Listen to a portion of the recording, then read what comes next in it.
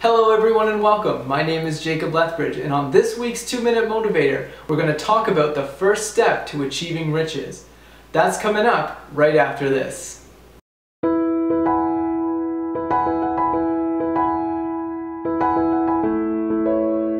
Just recently, I've been rereading this book, Think and Grow Rich.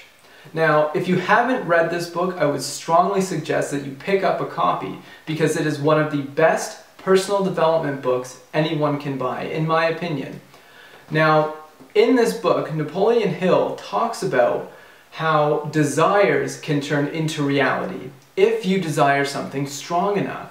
Most people say, well, I want a new car because mine's not working well, or this doesn't work, but they don't desire it. And that's the biggest problem. It's not something that they're willing to go all out for.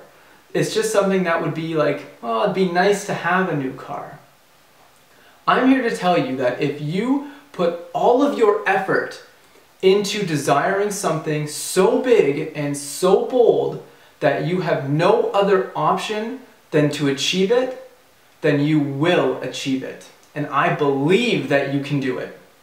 And in his book, Think and Grow Rich, Napoleon Hill says, desire is the first step toward riches.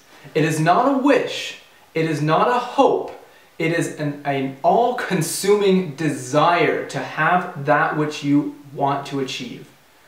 And if you don't have that desire, you're not going to get it. As we come to the end of this week's 2-Minute Motivator, I want to leave you with these words from Think and Grow Rich.